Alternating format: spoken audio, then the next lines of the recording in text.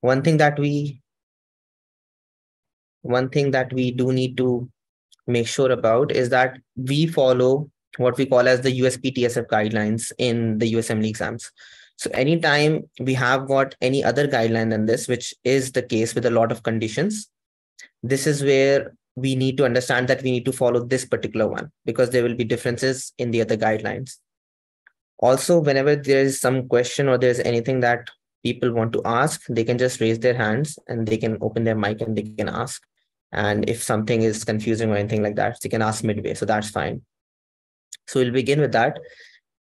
The first thing, the first condition that we need to understand screening of is hypertension. All of this are screening guidelines. So all of this preventative care is about screening guidelines. We have excluded the pediatric screening tests mostly because it is not that difficult and it's very short. So one can easily understand that. One thing I would like to recommend as well is the White Coat Companion, which is a book that I highly vouch for. So if somebody has got a struggling time with any of this or even the other step to CK content, they should check out that book. If it is benefiting them, then they should definitely use it more often. And if someone has access to resources like Amboss Library, that is something they should definitely check out for all of this stuff. This is primarily where I've based my presentation on. So hypertension, we do screen on every visit. This is something that you would not likely be asked as a screening test, but something we should know because it is just a vital measurement, right? So according to the guidelines, we don't really have a specific age group or any specific frequency with which we should evaluate hypertension. But one thing that they do like to test in the exams very often is that once they will give you hypertension, they will ask you about some routine tests. And these are the 4 ones that are listed here: the ECG, lipid profile, diabetes mellitus, and urine function test. These are 4 tests that they will ask you on. So routine, regardless of any other risk factors, you need to do all of these 4 once you have got hypertension. And 2 of those things can be remembered very easily. I'll tell you how. Lipid profile and diabetes mellitus screen. This is something that is common between three disorders. We have got hypertension, we have got lipid profile, and we have got diabetes mellitus. Whenever we have got one of the 3, we screen for the other 2. This is what is very common between the 3. So something I call as the similarity formula for memorizing stuff for step 2 CK. When you have got similar traits or similar features between particular pathologies or conditions, you just remember those. So with 3 of them, diabetes, hypertension, and dyslipidemia, all of these 3 are indicated when any of them are positive. So this is something we can always remember. And once we remember this similarity, it is pretty much easier to not forget this thing. The other 2, ECG and urine function test, this is something we have to remember as a routine for hypertension. ECG primarily because of the effects of the heart, and urine function tests because the kidneys may be a primary source. One thing that we read about hypertension very commonly is that hypertension is a diagnosis of exclusion. Now, what do we mean by diagnosis of exclusion is that we need to exclude the other pathologies, right? When we are coming to essential hypertension as a diagnosis. But this is something that we need to understand is that whenever we have got a diagnosis of exclusion that is extremely common or is the most common cause of out of all the other causes, for example, essential hypertension makes up like 85%. So whenever we have got such a scenario, we do not rule out the other pathologies with tests on every single case. This is why you do not see routine tests of thyroid profile. You do not see routine tests of parathyroid profile or adrenals or any other causes. So the diagnosis of exclusion does not mean that you rule out every other condition on every routine visit. Only when there is an indication, when the clinical scenario is suggestive of that particular condition, then you go for those tests. So for routine tests, these 4, not the others. So this is something that can commonly confuse us, and we should remember that. So hypertension is done. I have actually put out each one of them as separate because if you look at out in a chart, it may sound very confusing, but if you treat them separately, it gets easier.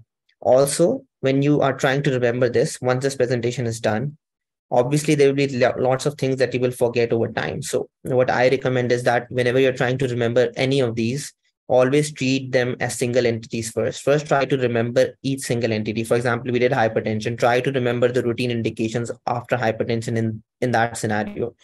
Try to remember that as an isolation rather than all the screening guidelines at once. Once we are done with everything, once we are at the end, once we are nearing our exams, that's when we can refresh our memory and we can test ourselves by going through all the screening at once. But other than that, test yourself separately. Now, hyperlipidemia, there are two timings of this test, and both of these timings one should be aware of. The first test is indicated between 70 to 21 years of age. Now, this is something I have not seen get tested during my personal experience, at least with AMBOSS and UWorld and the other assessments and the actual exam. But this is something that is a high yield concept that is mentioned everywhere. We do screen the hyperlipidemia first time between 17 to 21 years of age. So this is something we should remember. It might come up on the exam. The second time is the most important one, the one that is commonly tested. As you can see, there are three different things written. So what I would recommend is, if one can remember, then for men it is different, for women it is different. But if one just wants a simplified way, which often serves us well, is that we can remember that between 40 to 75 years of age, we need to screen for hyperlipidemia in all individuals every 5 years, right? So this is all routine screening. Also, like we discussed, when we have got hypertension, when we have got diabetes mellitus, we need to screen for hyperlipidemia. So there are really two indications here for the second test, which is the most commonly tested ones. Every 5 years, 40 to 75 years of age. And for hyperlipidemia and for diabetes mellitus and hypertension, we should screen. So that's it. Now, diabetes mellitus, we have to screen. Now, hypertension and diabetes are already sidelined. That is something that I've already told you that we screen for. Diabetes mellitus is screened for between the ages of 35 to 70. Now, these age groups might get a little confusing at the start, because there is some, every condition has got its own separate age group, but still there is some similarity. For example, this is also till the upper limit of 70. That one also is till the upper limit of 70. But the more important thing is that USPTSF guidelines recommend that only with BMI greater than 25, you go for this diabetes mellitus testing, right? You will find other guidelines, for example, the ADA guidelines, where not necessarily the overweight or the obesity criteria is there, but we have to remember this one. So between 35 and 70, this is something that they will ask, and with the BMI greater than 25. And the screening frequency is slightly different from dyslipidemia. We screen for it every 3 years. The screening frequency is in particular not high yield for these conditions. That is something I would like to mention. But it is not really that tested as compared to the cancer screening when it comes to frequency. But still, if one can remember, there's few conditions where the screening frequency is given. So one should try to remember those. 5 years for dyslipidemia and 3 years for diabetes mellitus. And that is pretty much it about this condition as well. There are 3 messages on chats. Okay. Osteoporosis. Now, this is again a very commonly tested condition, very simple to remember. All that it needs to be done is the margin of 65. This is the age group above which it is recommended for all the women.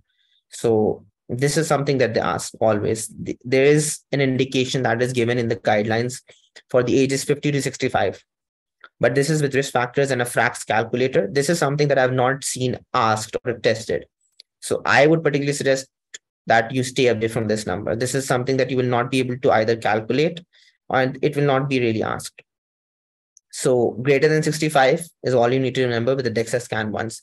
Now, what if a rare kind of a question comes up in your exam where they actually do test this somehow? For that kind of scenario, I always recommend that one has this approach of ruling out the other options. So if one has the ability to rule out very confidently the other options, and if only this option is left, for example, the DEXA scan with the age of, let's say, 60 or 61, then you might think, then also I would like to think that the risk factors there would be very, very clearly mentioned. They might have previous falls, they might have a very strong family history, they might have vitamin D deficiency and all that stuff.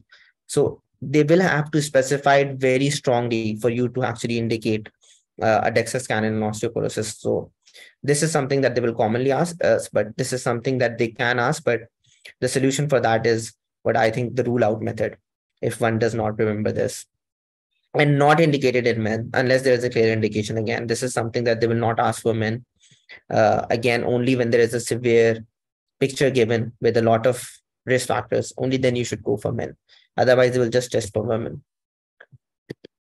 Now, this is something that is different from the osteoporosis in a sense that they will never be tested about for females. Abdominal aortic aneurysms will always be tested about males. This is why I've bolded and capitalized this word. Even they will try to give you a confusing picture. where they have this age group, where they have this ever smoking criteria. Now, what does this mean by ever smokers? It means that anyone has smoked at any point in their life, regardless if they have quit for like 30 years, 40 years, does not matter. Once they have smoked, once they have got a smoking history, you screen them. And that is done only once between 65 to 75 years of age.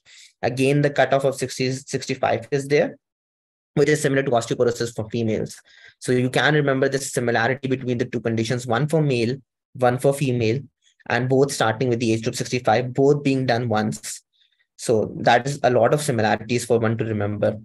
And abdominal ultrasound obviously is the modality for that. DEXA was the modality for this one, the other one. So this condition is pretty much straightforward. Now I have put all the lung cancer guidelines separately, except for this one. Lung cancer has I have put separately because this is what I wanted to share, another similarity for people to remember, another difference, in fact, because sometimes there might be differences between two conditions that one finds easier to remember. Now, previously we mentioned about abdominal aortic aneurysm and how it needs to be ever smokers. Somebody was ever smoked in their life. This is not the case for lung cancer. We have to have someone who has smoked in the last 15 years. That is the first criterion. And if that is not met, then the lung cancer screening is not done. It needs to be a greater than 20-year pack history, and it needs to begin 50 to years of age till 80. This is the age span, and it is done with a low dose annual CT always, not a high dose. Obviously, we are doing it for screening purposes, but this is something that they confuse people in. They will give you a smoking history, but if it is not in the last 15 years, then it's not indicated in an indication for lung cancer screening. So one should always remember this, and one should always remember the difference between this and the abdominal aortic aneurysm, where it needs to be just an ever smoker, one-time smoker, to fill in the criterion.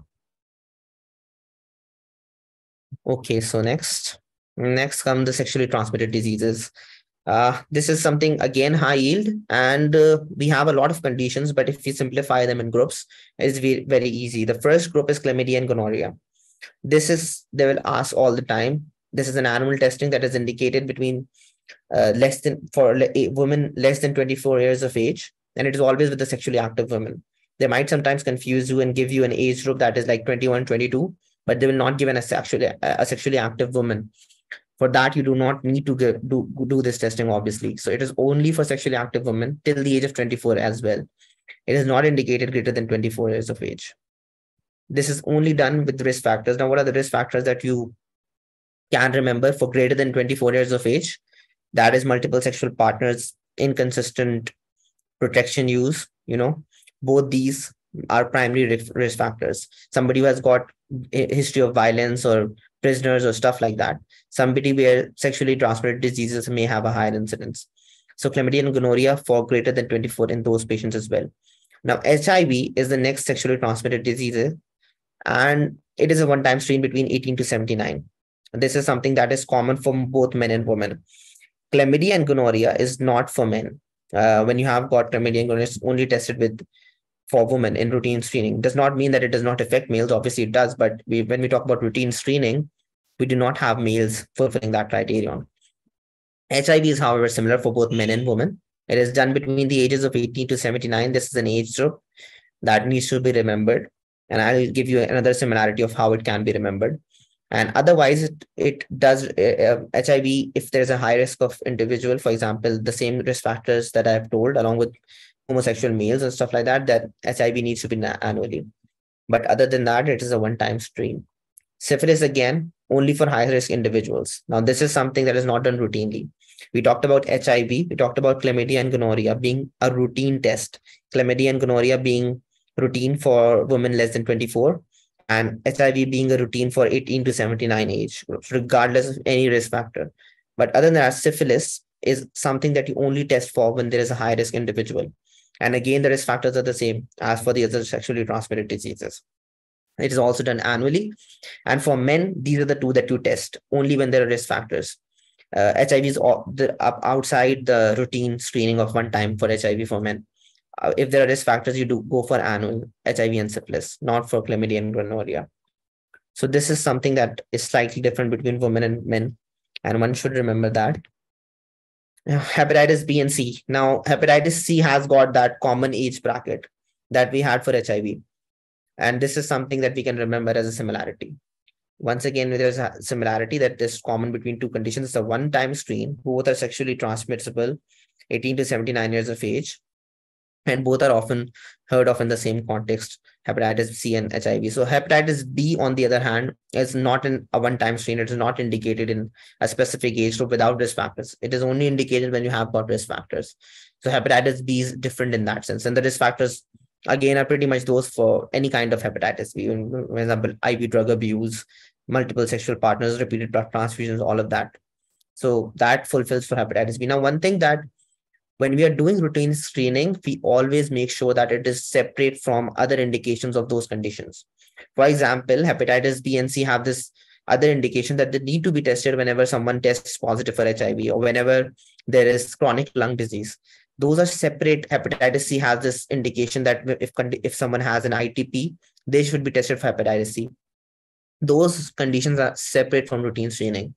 One should never think that these are like the exclusive conditions, the indications, whatever we are discussing. These are not exclusive indications. So there needs to be an understanding of that concept. What is routine screening? What is a screening indicated after a certain condition tests positive? Okay. So now we come to cancers. This is something even more challenging in a sense that they have got lots of guidelines. And when done in a systematic way, when done in a way that we form our own tips and tricks around those things, we can easily remember them. For cervical cancer, this is something that is tested very heavily in women. Obviously, between the ages 21 to 29, we have got a PAP test only for 3 years. Now, this is again the USPTSF guidelines, the one that is tested above. We have got other guidelines where you would see that there is an age bracket till 24. Beyond 24, HPV testing is still indicated, but like that is a separate guideline. For routine USPTSF guidelines, we separated easily 21 to 29, only PAP, and HPV still has high false positive because of the high. There's a very high chance that these individuals who are sexually active in these ages, they will have HPV. So that is why we consider PAP testing alone being more reliable. But above 30 years of age, and that is when we should adopt HPV. And that is when we should adopt it with PAP, ideally, which is done 5 years, which is what we call the core test. So if sometimes it is asked that if an individual is above 30, 31 or 32 maybe, or even more, if someone is that age, if they ask for a better test, it is always an HPV plus PAP test. The core test obviously has got better sensitivity. But after 65, the screening must stop. This is something, again, that they test. They will give you an age group that is after 65, and they would like you to know that the test should be stopped or not. They will definitely give you prior negative PAP test. Otherwise, there will be a positive history that you would likely consider. And there are some special scenarios here that I've written down. There is smokers. You can extend to 75, 80 years of age. This is not a very high yield thing, not something that you really need to remember it, but if you want to, you can.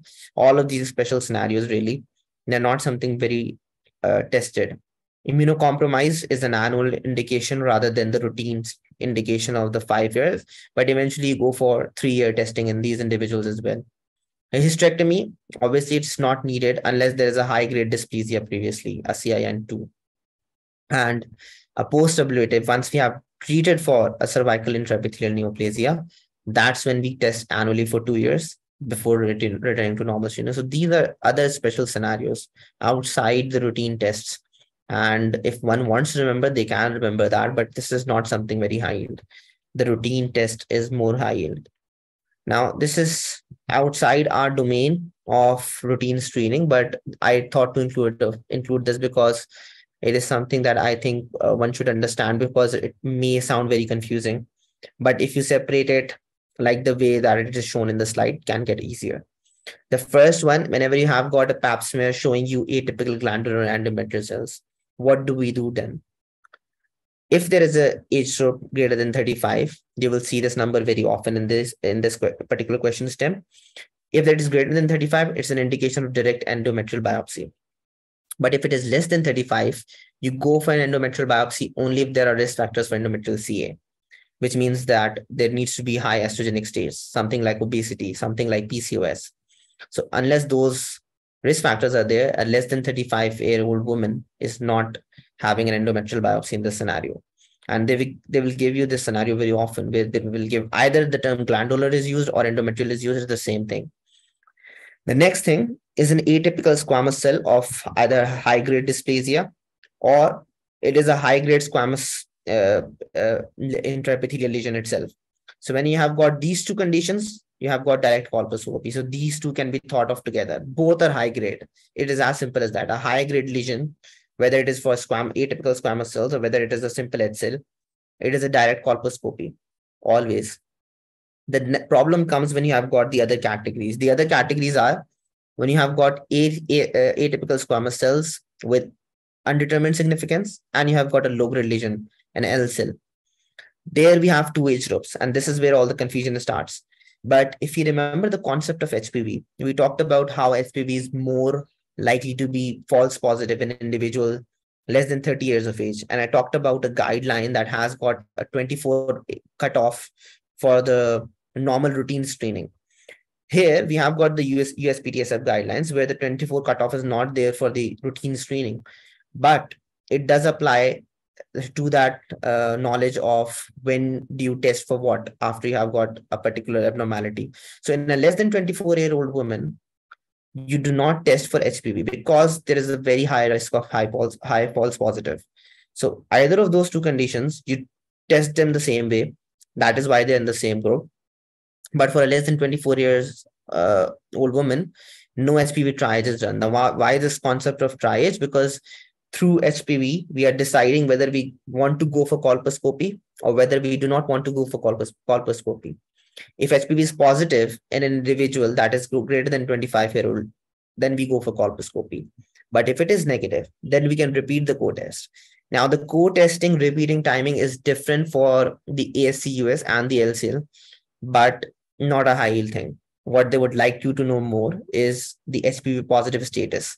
And they will like you to know that if the HPV is negative, you repeat the co-test. It's just as simple as that, not necessarily the air frequency. But this is what the significance of HPV is, and this is how it manages those two groups. But what for the less than 24 years of age, because HPV trials cannot be done, we just repeat the co-test directly. We repeat cytology, and if it remains abnormal, then we go for colposcopy. Not the co-test, sorry. We will not repeat the co-test because HPV is not done here. So only the cytology is repeated in 1 year of age. And then if it is abnormal, then we go for colposcopy. So I hope that this particular slide will help you separate those conditions. We have to remember that the high-grade lesions are for direct colposcopy. We have to remember the concept of HPV triage and how does it apply to LCL and ASCUS for only people with greater than 25 years of age, and the less than 24 is a separate kind. And lastly, when you have got an HPV positive status, but the PAP test is negative, this is when we have to repeat the co-test again. And it is done in 1 year. So this is something that needs to be remembered separately. A positive HPV, but a negative PAP. Okay, let's move forward. Colon cancer now. Colon cancer begins at the age of 50, the screening time that is, and the ideal method is colonoscopy every 10 years of age. So every time they would give you either the choice to choose between the ideal screening test, it is always colonoscopy, or they will give you a question stem. They will most likely include the colonoscopy in there, and it is done every 10 years of age. So one thing that begins at 50 and it ends at 75. So ideally, the person is not having more than two colonoscopies if they are normal.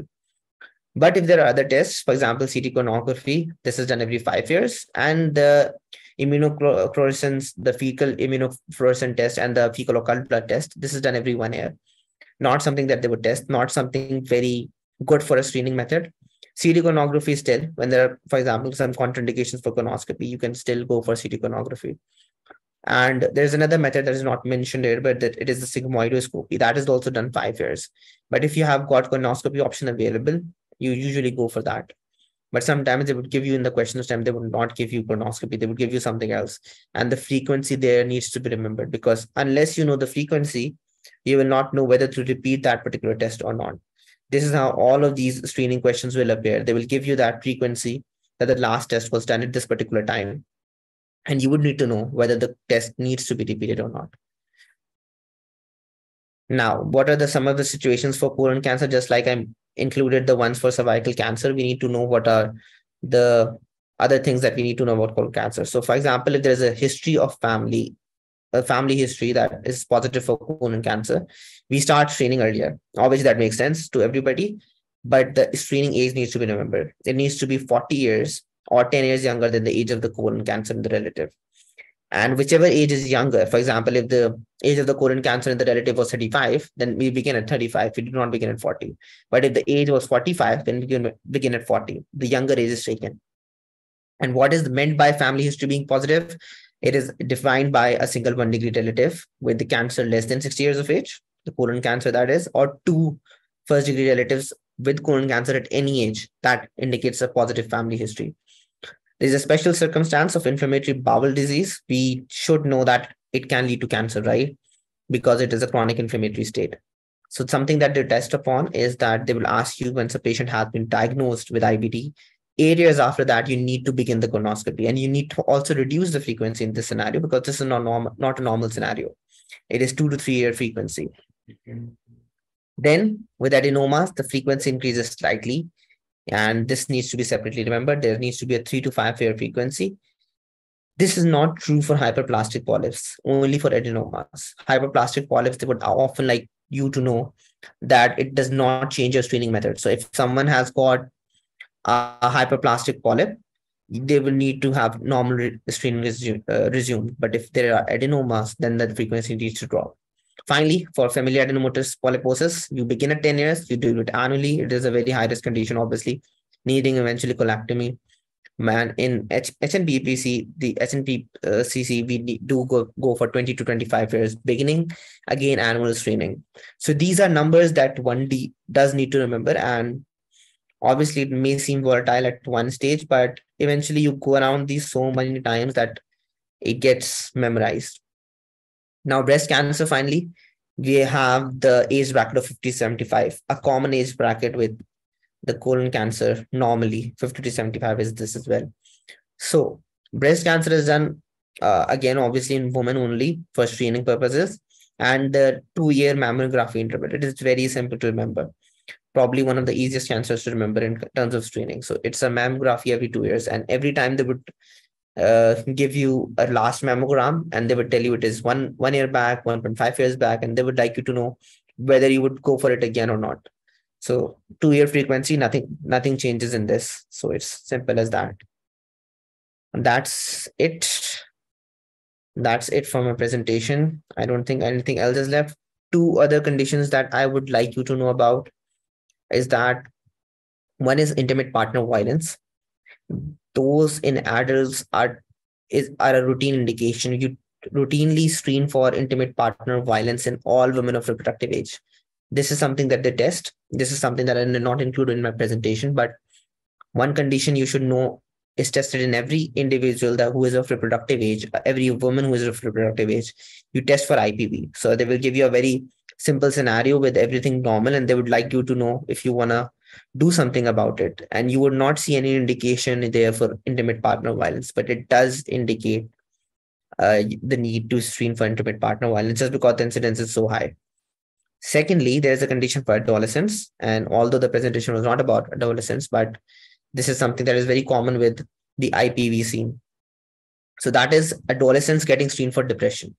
So adolescents need to be screened for depression regardless of any risk factor. So these are two age groups, and their routine screening that one does might not think that may be appropriate, but they are appropriate according to the guidelines. So this is something that they test both of these conditions.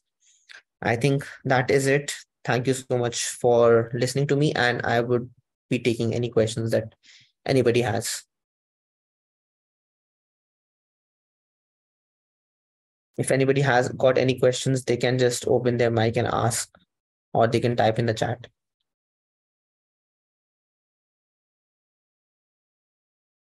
Thank you so much, Navera.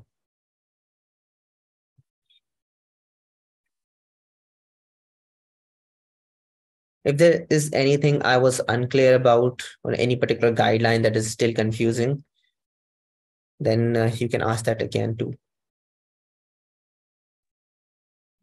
Hello, Shazib. This is Maheen. Can you hear me? Yes, I can.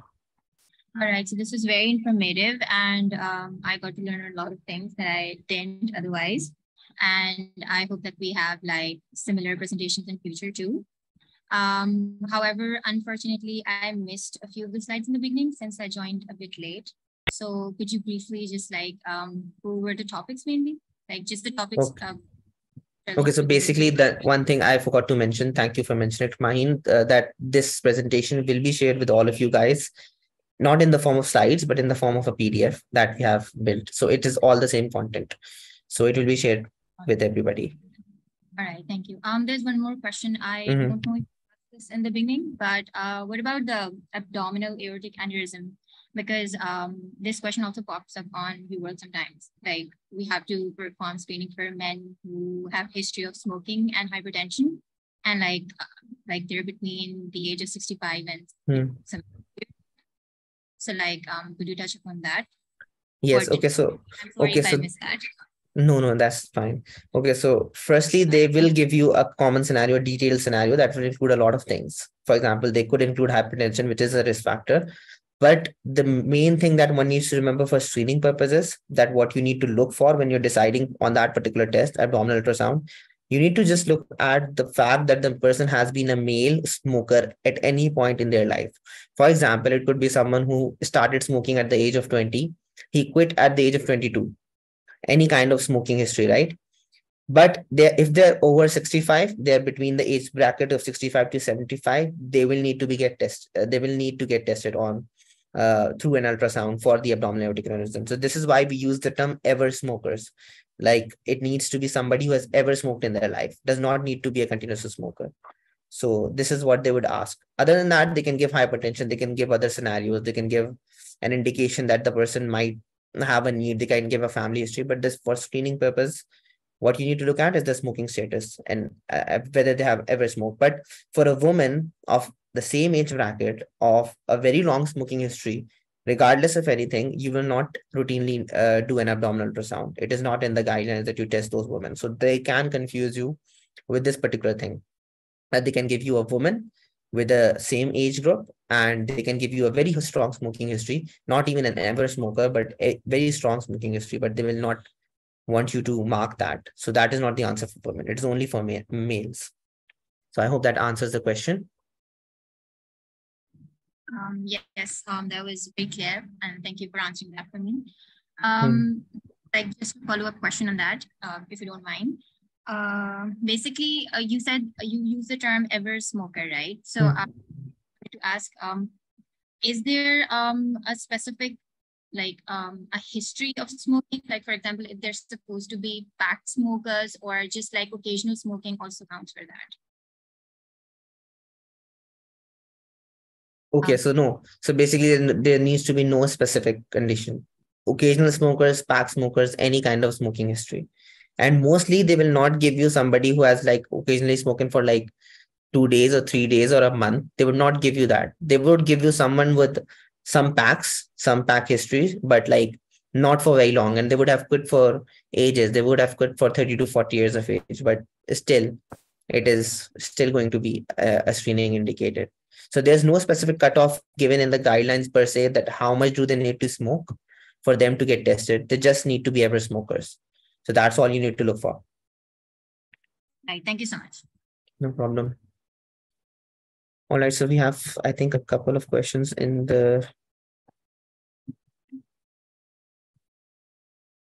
Okay, we can about the HIV and Hep C. So okay, so what I told about HIV and hepatitis C is that there is a theory that I like to preach about step 2 CK, is that there are lots of conditions where you will find similarities and you will find differences between two conditions. So whenever you have got such conditions where you have got similarities or differences and you try to remember the similarity or difference between them, the fact to remember about them gets easier to memorize. It is something just works on human psychology. So with HIV and hepatitis C, they both have this common indication of routine screening once in lifetime for both males and females between the ages of 18 to 79 years of age. So once you remember that this is common between the two conditions, you can remember the fact easier. You are covering two conditions at the same time, and this will help. So anytime you face such similarities, it will come countless of times in step 2. I myself had a lot of similarities piled up for me, that this is how I'll remember this, is how I'll remember this. And there are lots of differences as well. For example, I told you the difference about lung cancer and about abdominal aortic aneurysm, on how lung cancer needs to have a recent smoking status within the last 15 years rather than ever smoking history. So there needs to be differences memorized and there needs to be similarities memorized. Once gets that simple thing, there will be a lot of volatile stuff that will be covered easily. So try to look for similarities and differences in everything that you read. It will help. Any other questions for anyone?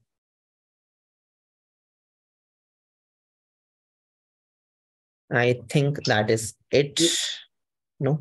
So I asked about the adolescent question. I don't know. Did you reply? It? वो Which थोड़ा disconnect हो question? गया था ना. तो Which question? adolescent depression में mostly Ha, मतलब वो oh, क्या symptom they will आते हैं? 13 to 19 years of age. 12 to 19 or 13 And to 19, just confirm that. But it the is, symptoms are normally the same. they will not give you Depression any is. symptoms. They will not give you. I'm telling you about the routine screening. For example, if somebody is presenting with symptoms, that means you are being asked about a diagnosis and a clinical presentation. It is not about a Yeah. clinical presentation. It's about a screening an individual for a condition that might exist, regardless of any symptoms. So if an adolescent walks into your office at 15 years of age, having a very normal lifestyle, and they would ask you, what do you test them for? And they would give you an option that Okay. no testing is indicated. They would definitely give that option. Whenever they have got normal case scenarios, they do give out that option, no testing is indicated. But you do screen for depression in those individuals. And the similarity I pointed out was with intimate partner violence. Yeah. That is screened for in every reproductive age woman. Now, how will they give it? They will give you a reproductive age woman. They will give you that she has got no low mood, no signs of violence, a very happy lifestyle, a very good settled family life. But you will still need to screen for IPV, even if she is not presenting with the risk factors. So those are two routine screenings. Thank you. No problem. Okay. So thank you everybody for your questions and for your responses. I'm really glad that you all enjoyed it and you all had benefit from it. And I think that will be the end of the question answer session as well, because the questions have uh, stopped. So thank you again. And I'll be sharing those guidelines with you very soon, the whole presentation in the form of a PDF.